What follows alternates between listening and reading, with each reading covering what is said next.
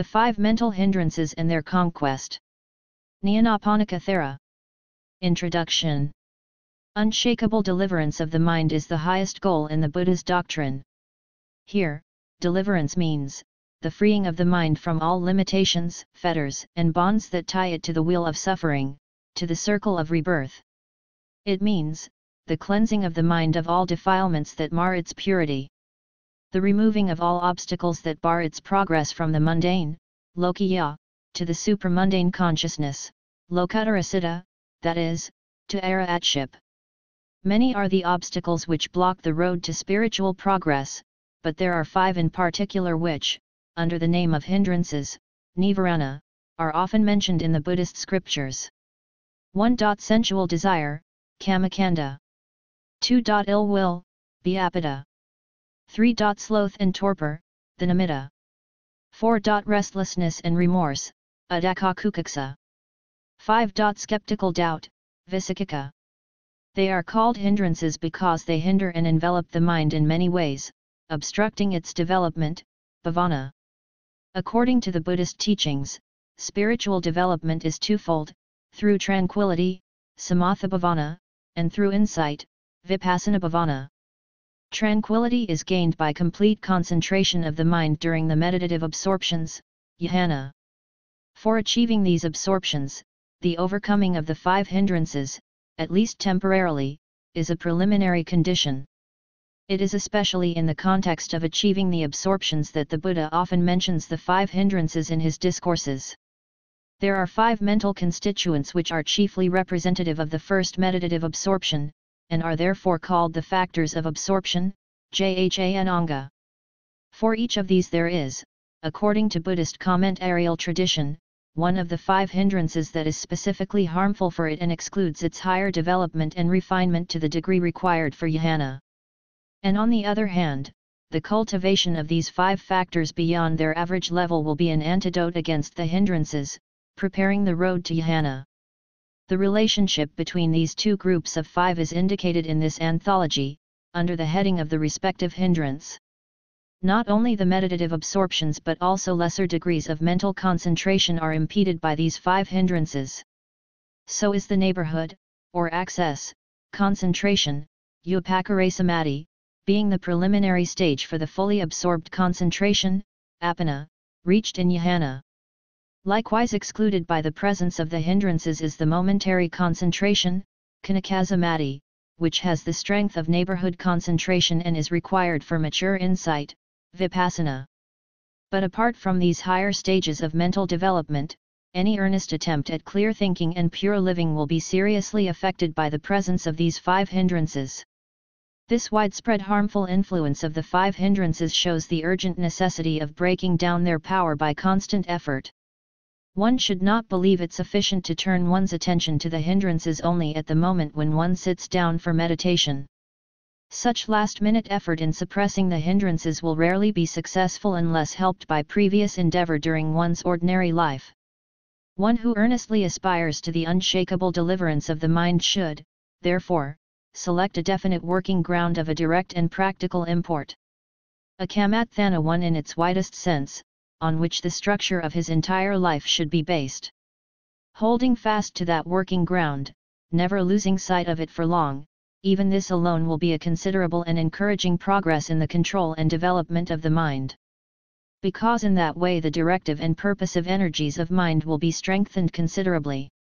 One who has chosen the conquest of the 5 hindrances for a working ground should examine which of the 5 are strongest in one's personal case. Then one should carefully observe how, and on which occasions, they usually appear. One should further know the positive forces within one's own mind by which each of these hindrances can best be countered and, finally, conquered. And one should also examine one's life for any opportunity of developing these qualities which, in the following pages, have been indicated under the headings of the spiritual faculties, indriya. The factors of absorption, jhananga, and the factors of enlightenment, bhajayahanga. In some cases, subjects of meditation have been added which will be helpful in overcoming the respective hindrances. By the worldling, puthujayana, 2 however, only a temporary suspension and partial weakening of the hindrances can be attained. Their final and complete eradication takes place on the stages of sanctity, Arayamaga. Doubt is eliminated on the first stage, the path of stream entry, Sotapatimagga. Sensual desire, ill will and remorse are eliminated on the third stage, the path of non-returner, Anagamamagga. Sloth and torpor and restlessness are eradicated on the path of Arahatship, Arahatamagga.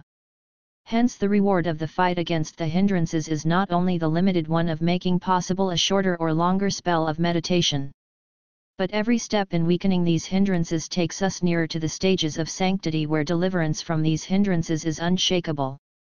Though most of the following texts, translated from the discourses of the Buddha and the commentaries, are addressed to monks, they are likewise valid for those living the worldly life.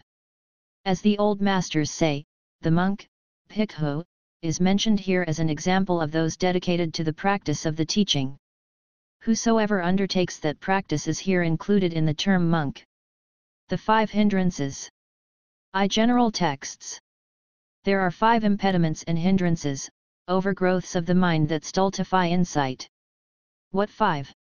Sensual desire is an impediment and hindrance, an overgrowth of the mind that stultifies insight. Ill will. Sloth and torpor. Restlessness and remorse. Skeptical doubt are impediments and hindrances, overgrowths of the mind that stultify insight. Without having overcome these 5, it is impossible for a monk whose insight thus lacks strength and power, to know his own true good, the good of others, and the good of both, nor will he be capable of realizing that superhuman state of distinctive achievement, the knowledge and vision enabling the attainment of sanctity. But if a monk has overcome these 5 impediments and hindrances, these overgrowths of the mind that stultify insight, then it is possible that, with his strong insight, he can know his own true good, the good of others, and the good of both, and he will be capable of realizing that superhuman state of distinctive achievement, the knowledge and vision enabling the attainment of sanctity. And 551. One whose heart is overwhelmed by unrestrained covetousness will do what he should not do and neglect what he ought to do. And through that, his good name and his happiness will come to ruin. One whose heart is overwhelmed by ill will, by sloth and torpor, by restlessness and remorse, by skeptical doubt will do what he should not do and neglect what he ought to do. And through that, his good name and his happiness will come to ruin.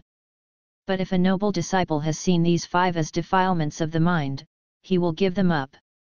And doing so, he is regarded as one of great wisdom, of abundant wisdom, clear-visioned, well endowed with wisdom. This is called endowment with wisdom. And 4:61.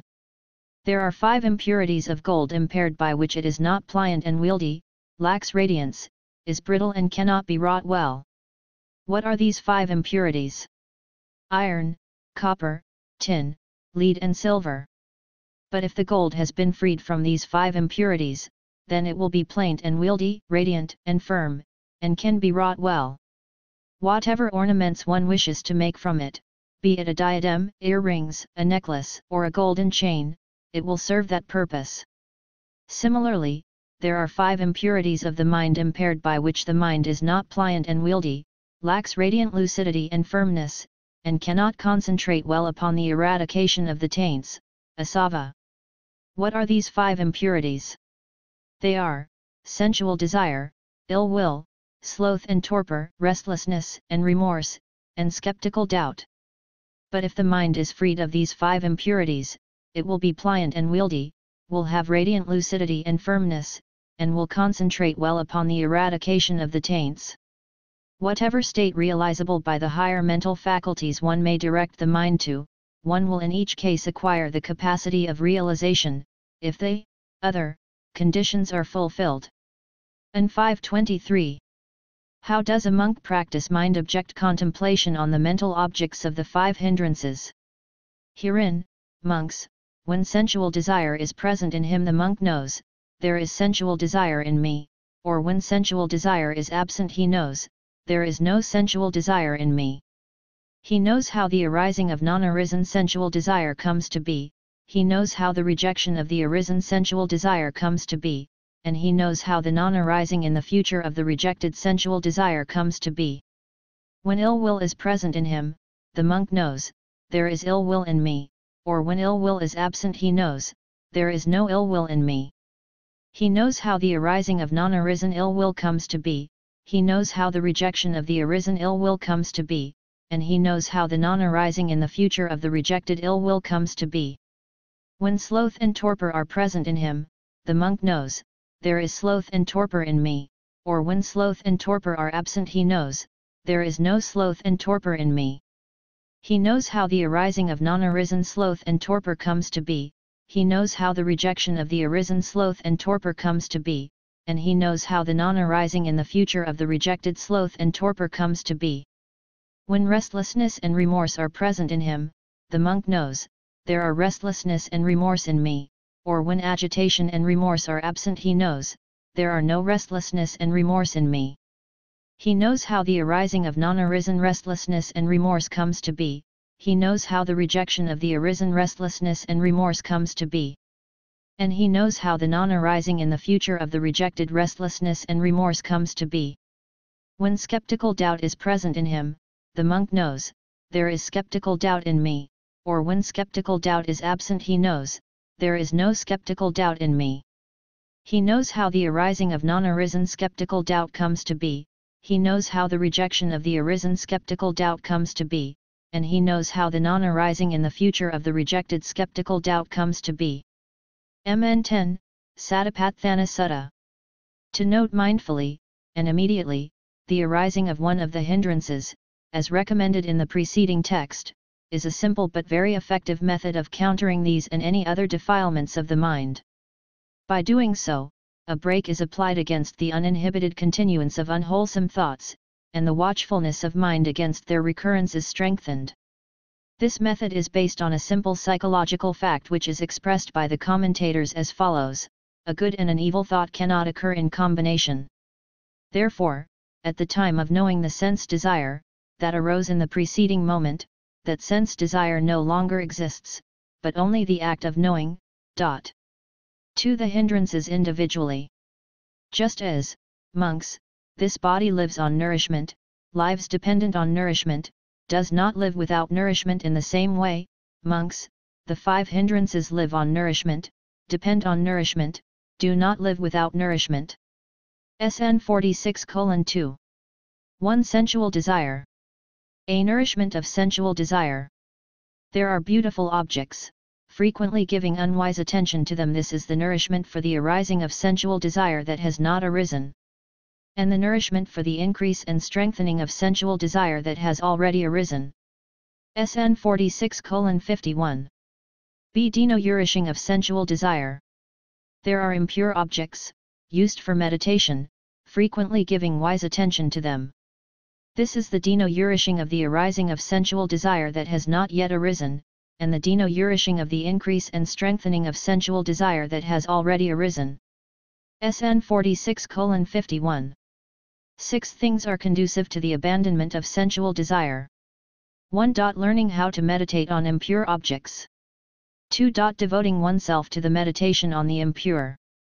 3. Guarding the sense doors. 4. Moderation in eating. 5. Noble friendship. 6. Suitable conversation. Commentary to the Satipatthana Sutta. 1. Learning how to meditate about impure objects. And 2. Devoting oneself to the meditation on the impure. A. Impure objects.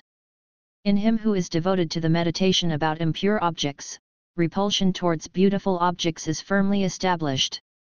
This is the result. An 536. Impure object refers, in particular, to the cemetery meditations as given in the Satipatthana Sutta and explained in the Visuddhimagga, but it refers also to the repulsive aspects of sense objects in general. B. The loathsomeness of the body. Herein, monks, a monk reflects on just this body, confined within the skin and full of manifold impurities from the solace upward and from the top of the hair down. There is in this body, hair of the head, hair of the body, nails, teeth, skin, flesh, sinews, bones, marrow, kidneys, heart, liver, pleura, spleen, lungs, intestines, bowels, stomach, excrement, bile, phlegm, pus, blood, sweat, fat, tears, lymph, saliva, mucus, fluid of the joints, urine, and the brain in the skull. Mn 10. By bones and sinews knit, with flesh and tissue smeared, and hidden by the skin, the body does not appear as it really is. The fool thinks it beautiful, his ignorance misguiding him. Sutta Nipata, v.194,199. C. Various contemplations. Sense objects give little enjoyment, but much pain and much despair, the danger in them prevails. Mn 14. The unpleasant overwhelms a thoughtless man in the guise of the pleasant, the disagreeable overwhelms him in the guise of the agreeable, the painful in the guise of pleasure. Udana, 2:8. 3. Guarding the sense doors. How does one guard the sense doors? Herein, a monk, having seen a form, does not seize upon its delusive appearance as a whole, nor on its details. If his sense of sight were uncontrolled, covetousness, grief and other evil, unwholesome states would flow into him. Therefore he practices for the sake of its control, he watches over the sense of sight, he enters upon its control. Having heard a sound, smelt an odor, tasted a taste, felt a touch, cognized a mental object, he does not seize upon its delusive appearance as a whole, he enters upon its control. SN 35:120.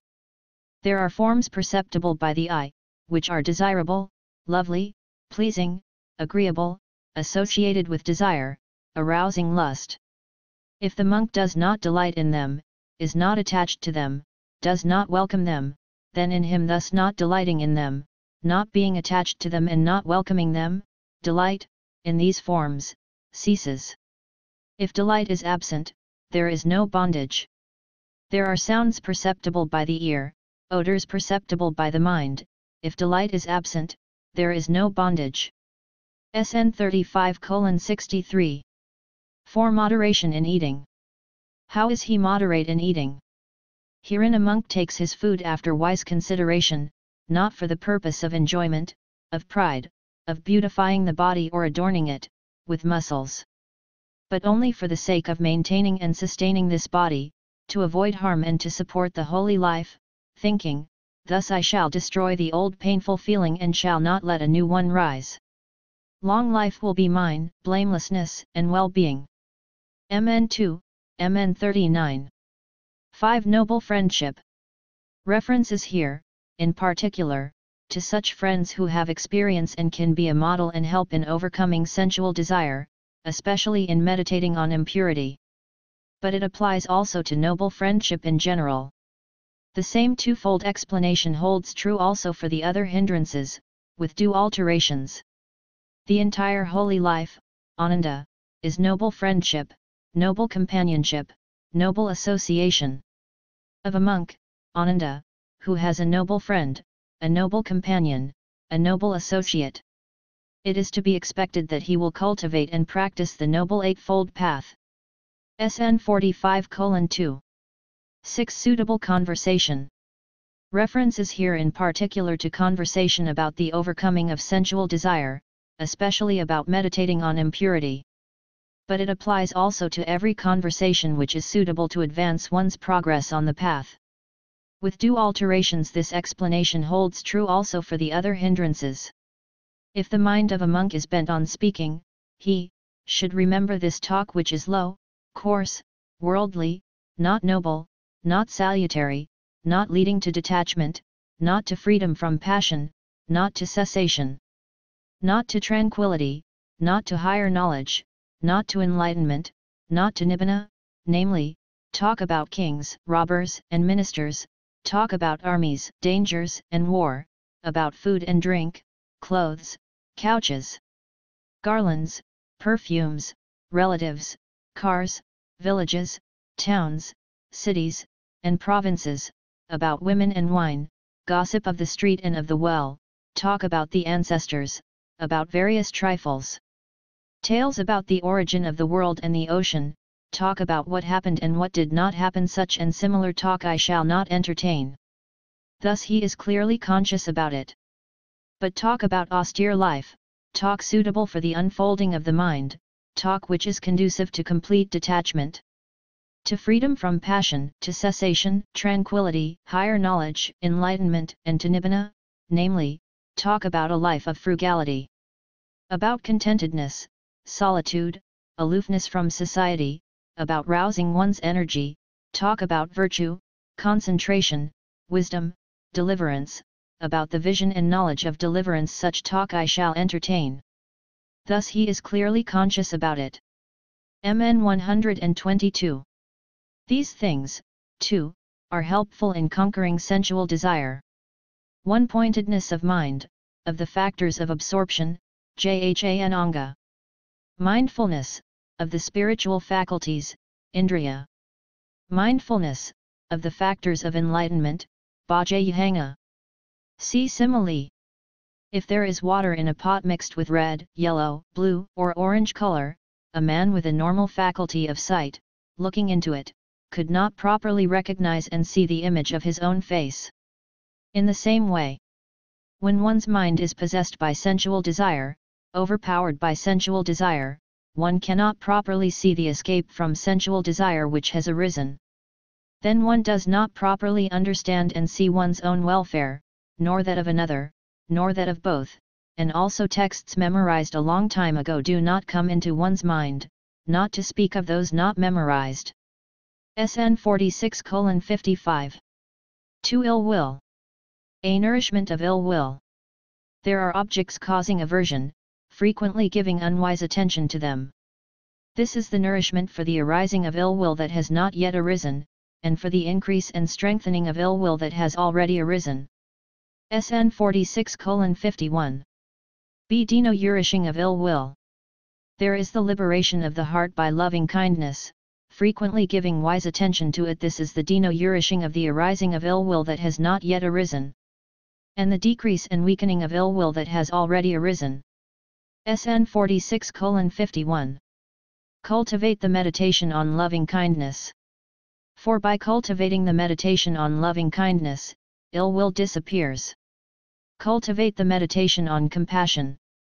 For by cultivating the meditation on compassion, cruelty disappears. Cultivate the meditation on sympathetic joy. For by cultivating the meditation on sympathetic joy, listlessness disappears. Cultivate the meditation on equanimity. For by cultivating the meditation on equanimity, anger disappears. MN 62. 6 things are helpful in conquering ill will. 1. Learning how to meditate on loving kindness. 2. Devoting oneself to the meditation of loving kindness. 3. Considering that one is the owner and heir of one's actions, Kama. 4. Frequent reflection on it, in the following way. Thus one should consider, being angry with another person, what can you do to him? Can you destroy his virtue and his other good qualities? Have you not come to your present state by your own actions, and will also go hence according to your own actions? Anger towards another is just as if someone wishing to hit another person takes hold of glowing coals, or a heated iron rod, or of excrement. And, in the same way, if the other person is angry with you, what can he do to you? Can he destroy your virtue and your other good qualities? He too has come to his present state by his own actions and will go hence according to his own actions. Like an unaccepted gift or like a handful of dirt thrown against the wind, his anger will fall back on his own head. 5. Noble friendship. 6. Suitable conversation. Commentary to Satipatthana Sutta. These things, too, are helpful in conquering ill will. 1. Rapture, of the factors of absorption, Jhananga. 2. Faith, of the spiritual faculties, Indriya. 3. Rapture and equanimity, of the factors of enlightenment, Bhajayahanga. See simile. If there is a pot of water heated on the fire, the water seething and boiling, a man with a normal faculty of sight, looking into it, could not properly recognize and see the image of his own face. In the same way, when one's mind is possessed by ill will, overpowered by ill will, one cannot properly see the escape from the ill will which has arisen. Then one does not properly understand and see one's own welfare, nor that of another, nor that of both, and also texts memorized a long time ago do not come into one's mind, not to speak of those not memorized. SN 46:55. 3. Sloth and Torpor. A nourishment of sloth and torpor. There arises listlessness, lassitude, lazy stretching of the body, drowsiness after meals, mental sluggishness, frequently giving unwise attention to it. This is the nourishment for the arising of sloth and torpor that have not yet arisen, and for the increase and strengthening of sloth and torpor that have already arisen. SN 46:51. B. Dino nourishing of sloth and torpor. There is the element of rousing one's energy, the element of exertion, the element of continuous exertion, frequently giving wise attention to it. This is the denourishing of the arising of sloth and torpor that have not yet arisen, and of the increase and strengthening of sloth and torpor that have already arisen. SN 46:51. May nothing remain but skin and sinews and bones, may flesh and blood dry up in the body. Not before having achieved what can be achieved by manly strength, manly energy, manly exertion shall my energy subside. MN 70. 6 things are conducive to the abandonment of sloth and torpor. 1. Knowing that overeating is a cause of it. 2. Changing the bodily posture. 3. Thinking of the perception of light. 4. Staying in the open air. 5. Noble friendship. 6. Suitable conversation. These things, too, are helpful in conquering sloth and torpor. 1. The recollection of death. 2. 3. Today the effort should be made. 4. Who knows if tomorrow death will come? MN 131. 5. Perceiving the suffering in impermanence. In a monk who is accustomed to see the suffering in impermanence and who is frequently engaged in this contemplation, there will be established in him such a keen sense of the danger of laziness, idleness, lassitude, indolence, and thoughtlessness, as if he were threatened by a murderer with drawn sword. And 746. 6. Sympathetic joy. Cultivate the meditation on sympathetic joy. For by cultivating it, listlessness will disappear. MN 62. 7. Contemplation of the spiritual journey. I have to tread that path which the Buddhas, the Paksha Buddhas, and the great disciples have gone, but by an indolent person that path cannot be trodden. Visum 4,55. 8. Contemplation of the Master's greatness. Full application of energy was praised by my Master, and he is unsurpassed in his injunctions and a great help to us. He is honored by practicing his Dhamma, not otherwise. Ibid. 9. Contemplation on the greatness of the heritage. I have to take possession of the great heritage, called the good Dhamma. But one who is indolent cannot take possession of it. Ibid. 10. How to stimulate the mind. How does one stimulate the mind at a time when it needs stimulation? If due to slowness in the application of wisdom or due to non-attainment of the happiness of tranquility, one's mind is dull, then one should rouse it through reflecting on the 8 stirring objects. These 8 are birth, decay, disease, and death, the suffering in the worlds of misery, the suffering of the past rooted in the round of existence, the suffering of the future rooted in the round of existence, the suffering of the present rooted in the search for food. Visum 4,63. 11. How to overcome sleepiness. Once the Exalted One spoke to the Venerable Mahamoggalana thus, Are you drowsy, Moggallana? Are you drowsy, Moggallana? Yes, Venerable Sir. 1.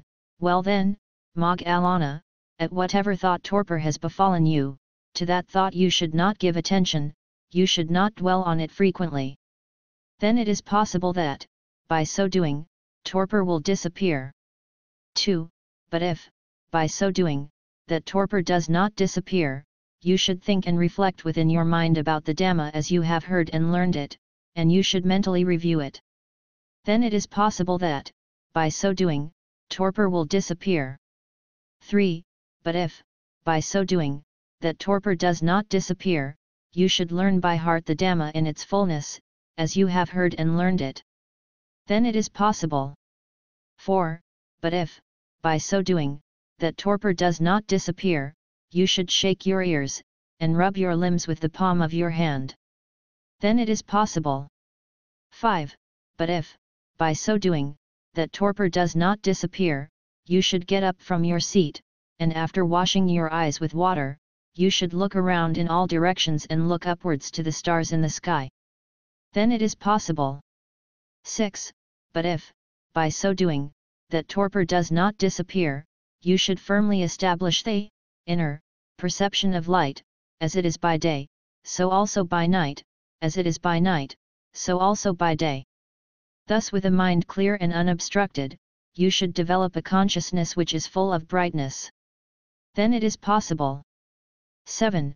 But if, by so doing, that torpor does not disappear, you should, conscious of that which is before and behind, walk up and down, with your senses turned inwards, with your mind not going outwards. Then it is possible. 8. But if, by so doing, that torpor does not disappear, you may lie down on your right side, taking up the lion's posture, covering foot with foot, mindful, clearly conscious, keeping in mind the thought of rising. Having awakened again, you should quickly rise, thinking, I won't indulge in the enjoyment of lying down and reclining, in the enjoyment of sleep. Thus, Mag Alana, you should train yourself. And 758. 12. The 5 threatening dangers. If, monks, a monk perceives these 5 threatening dangers, it is enough for him to live heedful, zealous, with the heart resolute to achieve the unachieved, to attain the unattained, to realize the unrealized. Which are these 5 dangers? 1. Here, monks, a monk reflects thus, I am now young, a youth, young in age, black-haired, in the prime of youth, in the first phase of life. But a time will come when this body will be in the grip of old age. But one who is overpowered by old age cannot easily contemplate on the teachings of the Buddha. It is not easy for him to live in the wilderness or a forest or jungle, or in secluded dwellings. Before this undesirable condition, so unpleasant and disagreeable, approaches me, prior to that, let me muster my energy for achieving the unachieved, for attaining the unattained, for realizing the unrealized, so that, in the possession of that state, I shall live happily even in old age. 2. And further, monks, a monk reflects thus, I am now free from sickness, free from disease, my digestive power functions smoothly, my constitution is not too cool and not too hot, it is balanced and fit for making effort. But a time will come when this body will be in the grip of sickness. And one who is sick cannot easily contemplate upon the teachings of the Buddha, it is not easy for him, to live in the wilderness or a forest or jungle, or in secluded dwellings. Before this undesirable condition, so unpleasant and disagreeable, approaches me, prior to that, let me muster my energy for achieving the unachieved, for attaining the unattained, for realizing the unrealized. So that, in the possession of that state, I shall live happily even in sickness. 3. And further, monks, a monk reflects thus, now there is an abundance of food, good harvests, easily obtainable as a meal of alms, it is easy to live on collected food and offerings. But a time will come when there will be a famine, a bad harvest, difficult to obtain will be a meal of alms, it will be difficult to live on collected food and offerings. And in a famine people migrate to places where food is ample, and their habitations will be thronged and crowded. But in habitations thronged and crowded one cannot easily contemplate upon the teachings of the Buddha. Before this undesirable condition, so unpleasant and disagreeable, approaches me, prior to that, let me muster my energy for achieving the unachieved, for attaining the unattained, for realizing the unrealized. So that, in the possession of that state, I shall live happily even in a famine. 4. And further, monks, a monk reflects thus, now people live in concord and amity, in friendly fellowship as mingled milk and water and look at each other with friendly eyes. But there will come a time of danger, of unrest among the jungle tribes when the country people mount their carts and drive away and fear-stricken people move to a place of safety, and their habitations will be thronged and crowded. But in habitations thronged and crowded one cannot easily contemplate upon the teachings of the Buddha. Before this undesirable condition, so unpleasant and disagreeable, approaches me, prior to that, let me muster my energy for achieving the unachieved, for attaining the unattained, for realizing the unrealized, so that, in the possession of that state, I shall live happily even in time of danger. 5. And further, monks, a monk reflects thus, now the congregation of monks lives in concord and amity, without quarrel, lives happily under one teaching. But a time will come when there will be a split in the congregation. And when the congregation is split, one cannot easily contemplate upon the teachings of the Buddha.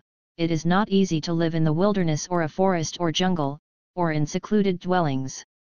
Before this undesirable condition, so unpleasant and disagreeable, approaches me, prior to that, let me muster my energy for achieving the unachieved, for attaining the unattained, for realizing the unrealized, so that, in the possession of that state, I shall live happily even when the congregation is split. 3. And 5:78. These things, too, are helpful in conquering sloth and torpor. Applied thought, of the factors of absorptions, Jhana. Energy, of the spiritual faculties, Indriya. Investigation of reality, energy, and rapture, of the factors of enlightenment, Bhajayana. When the mind is sluggish, it is not the proper time for cultivating the following factors of enlightenment, tranquility, concentration, and equanimity, because a sluggish mind can hardly be aroused by them. When the mind is sluggish, it is the proper time for cultivating the following factors of enlightenment, investigation of reality, energy, and rapture, because a sluggish mind can easily be aroused by them. SN 46:53. See simile. If there is a pot of water, covered with moss and water plants, then a man with a normal faculty of sight looking into it could not properly recognize and see the image of his own face. In the same way, when one's mind is possessed by sloth and torpor, overpowered by sloth and torpor, one cannot properly see the escape from sloth and torpor that have arisen. Then one does not properly understand one's own welfare, nor that of another, nor that of both, and also texts memorized a long time ago do not come into one's mind, not to speak of those not memorized. SN 46:55. 4. Restlessness and Remorse. A nourishment of restlessness and remorse. There is unrest of mind, frequently giving unwise attention to it, that is the nourishment for the arising of restlessness and remorse that have not yet arisen.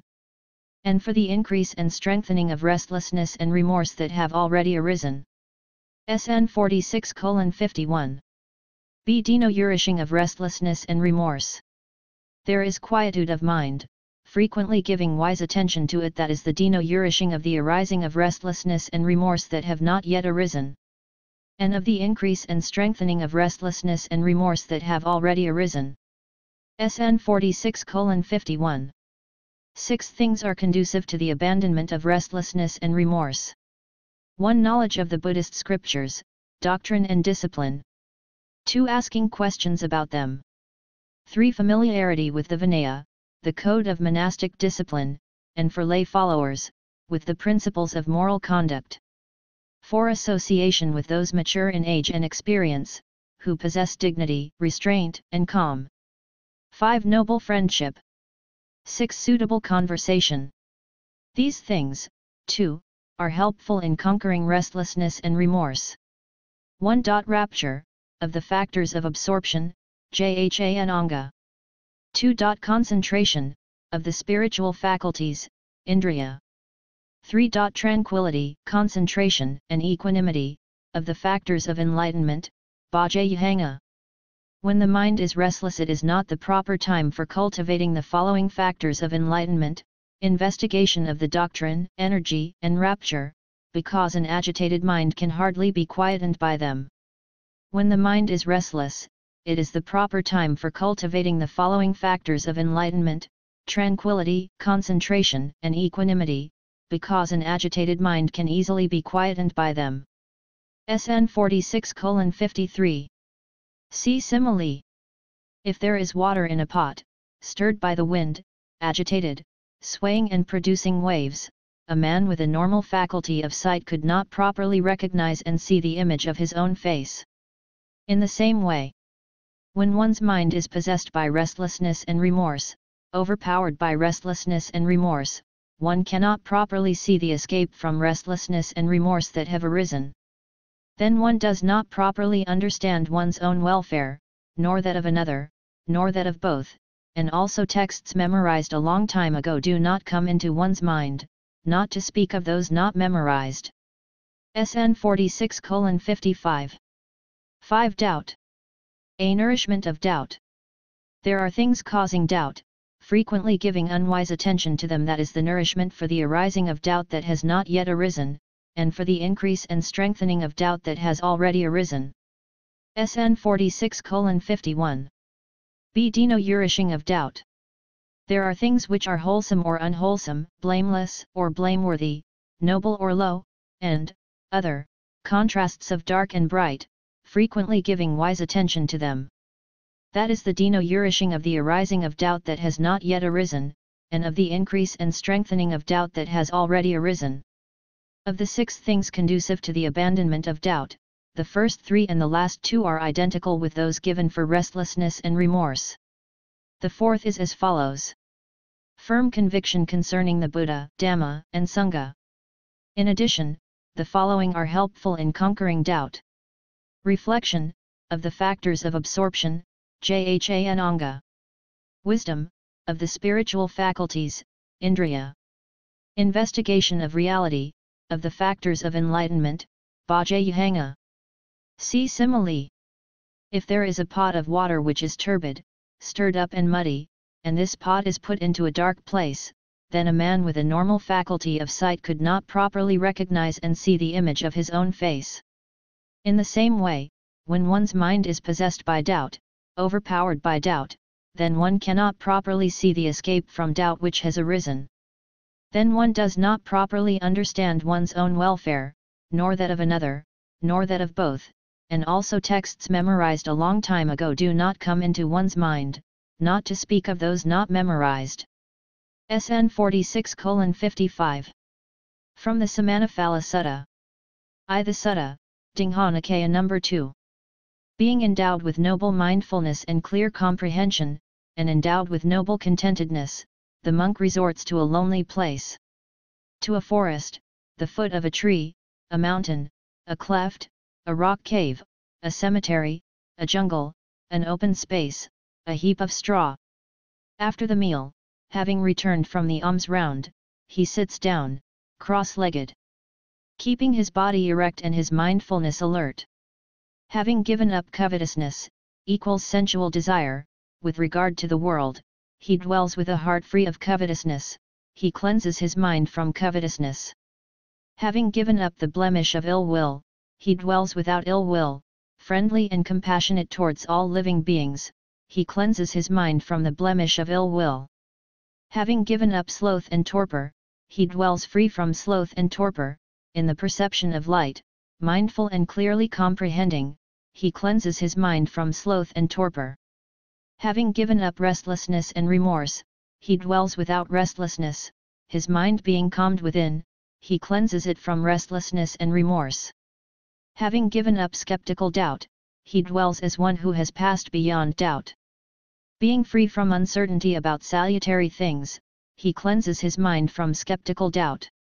Just as when a man taking a loan, engages in a trade, and his trade succeeds, he now not only disposes of his old debt but he has also, beyond that, a surplus for maintaining a wife. And at that he rejoices, is glad at heart. Just as when a man is sick and in pain, suffering from a grave disease, his food does not agree with him, and he has no strength left in his body. But some time later he recovers from that sickness. He can again digest his food, and he regains his strength. And at that he rejoices, is glad at heart. Just as when a man has been thrown into prison, but some time later he is released from prison, he is safe and without fears, and he did not suffer any loss of property. And at that he rejoices, is glad at heart. Just as when a man is a slave, not independent, but dependent on others, unable to go where he likes, but some time later he is set free from slavery, is now independent, no longer dependent on others. A freeman who can go where he wants. And at that he rejoices, is glad at heart. Just as when a man, rich and prosperous, travels through a wilderness where there is no food and much danger, but some time later he has crossed the desert, and gradually reaches safely the vicinity of a village. A place of safety, free from danger.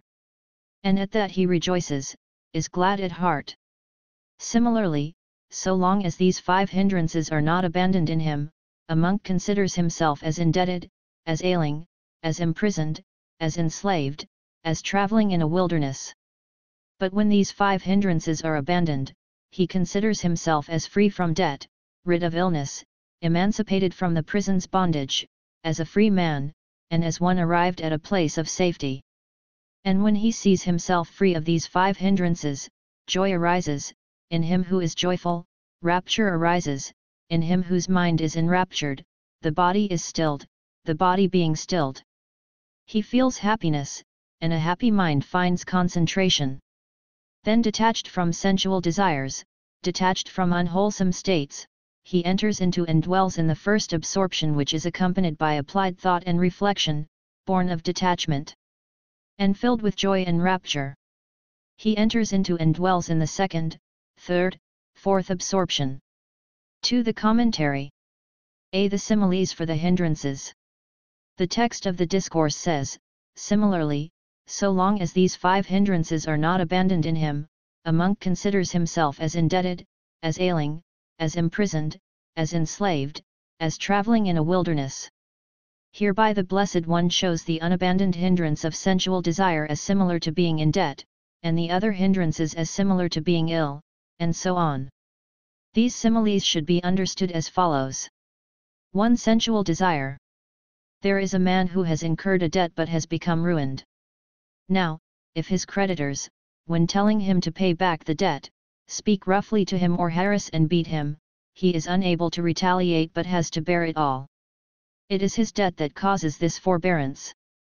In the same way, if a man is filled with sensual desire for a certain person, he will, full of craving for that object of his desire, be attached to it.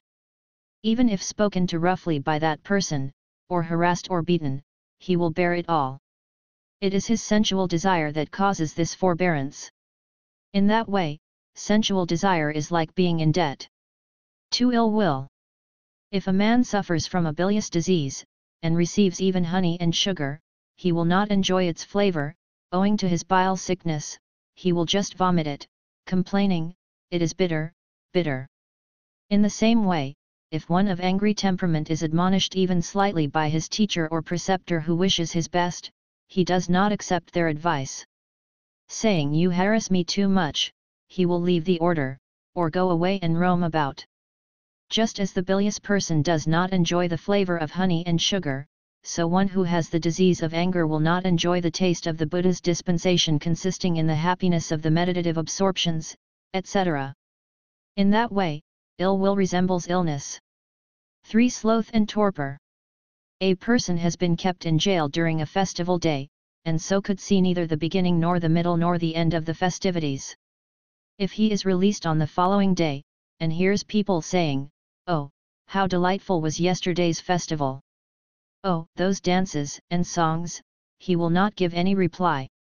And why not? Because he did not enjoy the festival himself. Similarly, even if a very eloquent sermon on the Dhamma is going on, a monk overcome by sloth and torpor will not know the beginning, middle, or end. If after the sermon, he hears it praised, "How pleasant was it to listen to the Dhamma! How interesting was the topic and how good the similes," he will not be able to say a word. And why not? Because, owing to his sloth and torpor, he did not enjoy the sermon. In that way, sloth and torpor are comparable to imprisonment. 4. Restlessness and remorse. A slave who wants to enjoy himself at a festival is told by his master, "Go quickly to such and such a place. There is urgent work to do. If you don't go, I shall have your hands and feet cut off, or your ears and nose." Hearing that, the slave will quickly go as ordered, and will not be able to enjoy any part of the festival. This is because of his dependence on others. Similarly it is with a monk not well versed in the Vinaya, the disciplinary code, who has gone to the forest for the sake of solitude. If in any matter, down to the question of permissible meat, subsi, e.g., pork, he gets the idea that it was not permissible, taking it for bear's flesh, he has to interrupt his solitude and, to purify his conduct, has to go to one skilled in the Vinaya. Thus he will not be able to enjoy the happiness of solitude because of his being overcome by restlessness and remorse. In that way, restlessness and remorse are like slavery. 5. Skeptical doubt.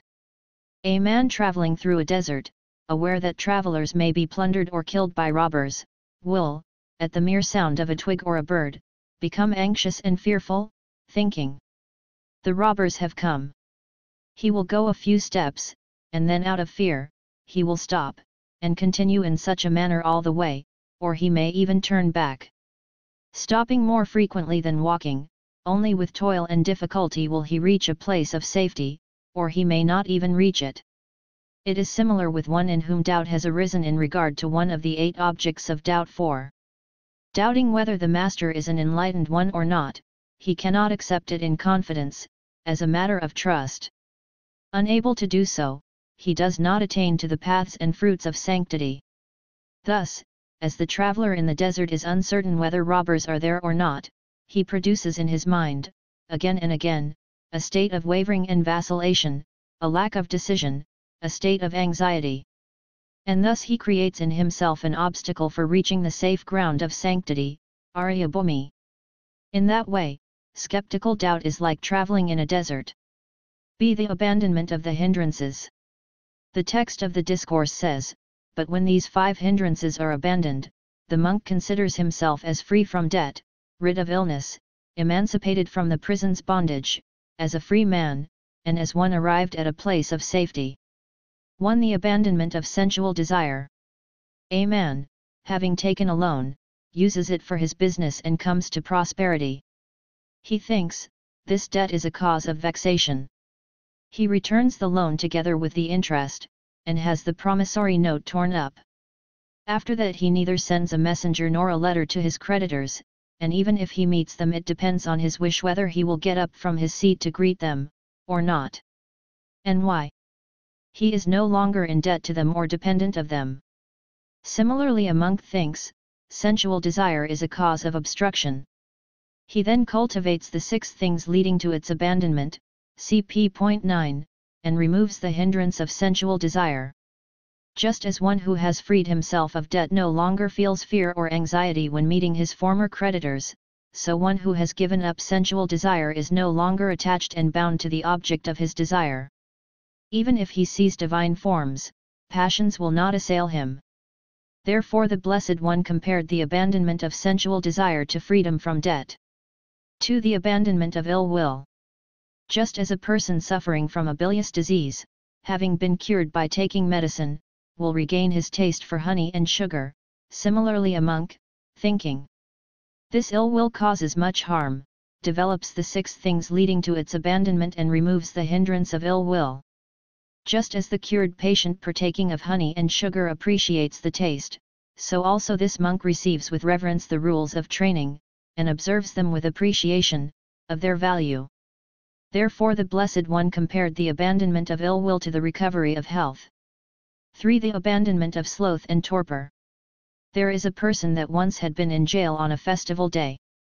But when freed and celebrating the festival on a later occasion, he will think, formerly, through the fault of my heedlessness, I was in prison on that day and could not enjoy this festival. Now I shall be heedful. And he remains heedful of his conduct so that nothing detrimental finds entry into his mind. Having enjoyed the festival, he exclaims, "Oh, what a beautiful festival it was!" Similarly a monk, perceiving that sloth and torpor do great harm, develops the 6 things opposed to them, and so removes the hindrance of sloth and torpor. Just as the man freed from prison enjoys the whole length of the festival, even for 7 days, so this monk who has given up sloth and torpor is capable of enjoying the beginning, the middle and the consummation of the festival of the Dhamma, Dhammanakata, and finally attains to Arahatship together with the fourfold discriminating knowledge, Patisamhita. Therefore the Blessed One spoke of the abandonment of sloth and torpor as being comparable to release from imprisonment. For the abandonment of restlessness and remorse. There is a slave who, with the help of a friend, pays money to his master, becomes a free man, and is henceforth able to do what he likes. Similarly a monk, perceiving the great obstruction caused by restlessness and remorse, cultivates the 6 things opposed to them, and thus gives up restlessness and remorse. And having given them up, he is like a truly free man, able to do as he wishes. Just as no one can forcibly stop a free man from doing what he likes, so can restlessness and remorse no longer stop that monk from walking the happy path of renunciation, Sukhanekamapadapita. Therefore the Blessed One declared the abandonment of restlessness and remorse as being similar to winning freedom from slavery. 5. The abandonment of skeptical doubt. There is a strong man who, with his luggage in hand and well armed, travels through a wilderness in company. If robbers see him even from afar, they will take flight. Crossing safely the wilderness and reaching a place of safety, he will rejoice in his safe arrival. Similarly a monk, seeing that skeptical doubt is a cause of great harm, cultivates the 6 things that are its antidote, and gives up doubt. Just as that strong man, armed and in company, taking as little account of the robbers as of the grass on the ground, will safely come out of the wilderness to a safe place, similarly a monk, having crossed the wilderness of evil conduct, will finally reach the state of highest security, the deathless realm of Nibbana. Therefore the Blessed One compared the abandonment of skeptical doubt to reaching a place of safety. Notes. 1. I.e., subject of meditation, literally working ground. 2. A worldling, or Puthujayana, who may be a monk or layman, is one who has not yet attained to the first stage of sanctity, the path of stream entry, Sotapati Magga. 3. This discourse is one of the 7 canonical texts recommended by the Emperor Asoka in the Second Barai-Rock Edict. Reverend Sirs, these passages of the law, to wit, fears of what may happen, Anagattabhayani, spoken by the Venerable Buddha. These, Reverend Sirs, I desire that many monks and nuns should frequently hear and meditate, and that likewise the laity, male and female, should do the same. Vincent A. Smith, Asoka 3rd ed., p. 54. For they are, according to the Vibhanga, doubt in regard to the Buddha, the Dhamma, the Sangha, the threefold training, the past, the future, both past and future, and the conditionality of phenomena dependently arisen.